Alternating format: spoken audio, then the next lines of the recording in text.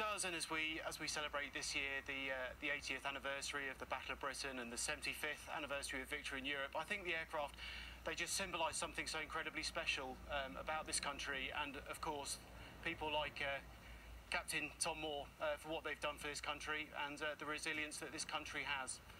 We could just hear them in the distance, I think can't we can, now? The rumble that we can hear is about to turn into a roar. Those distinctive Rolls-Royce Merlin engines. Now, you fly them, of course. I do. You also fly the Typhoon. That's right. Very lucky I get to fly the new and the old. What's it like? What are the big differences between the two? Well, they share a lot of similar characteristics, and I can just see them coming over the tree line now. So Tom, if you just look straight ahead there. Oh, yes, you see them. They're both utterly beautiful to fly, and I'll let everybody listen now to the lovely sound of the Hurricane and Spitfire.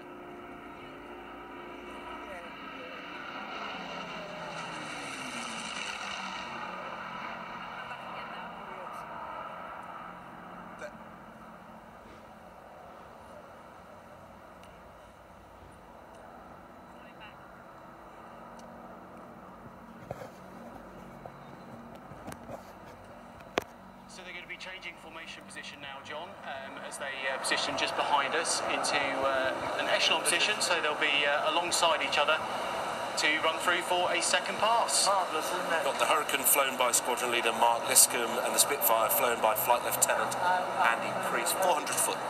Yep.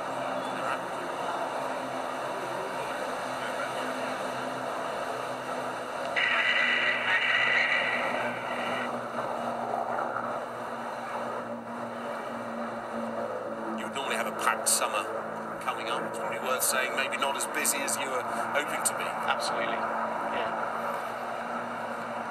And we talked briefly about the difference between flying the new and the old. What are they like to fly?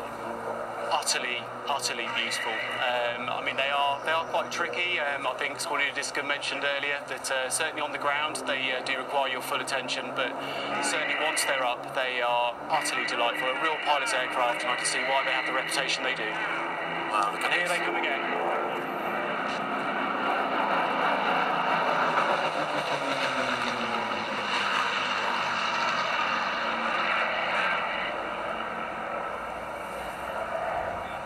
It's so lovely to see Captain Tom waving as they fly overhead.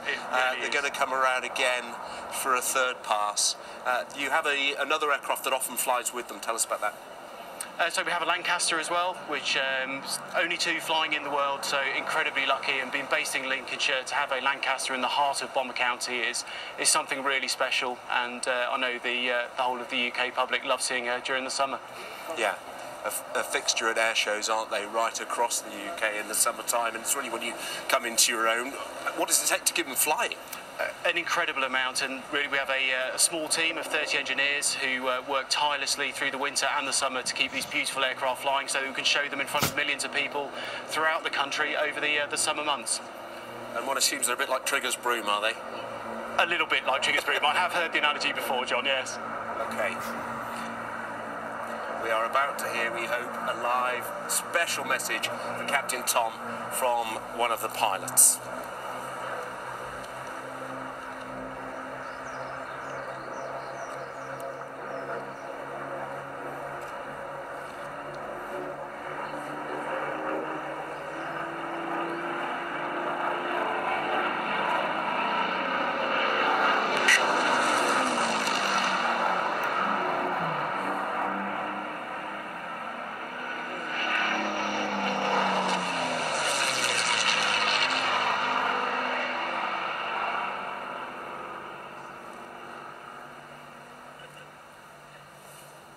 And there we go.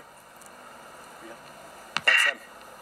Wonderful. Thank you very much. Yeah, really wonderful to see. And as much as the sight of them is fantastic, the sound of them is fantastic too. And I think both of them go beautifully hand in hand. The sight and the sound, there's nothing else quite like it. And Tom, from all of us in the Air Force, thank you very much indeed for everything you've done. And a very happy 100th birthday.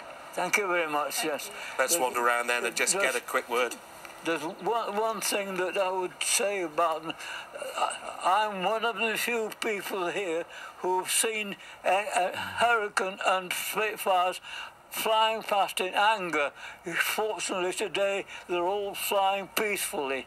That's one of the outstanding things. But I remember when they were flying not with peace but with anger. Yeah, of course. And it's so incredible to see them here today, paying tribute to you. Yes. A special message as well, them wishing you a happy birthday.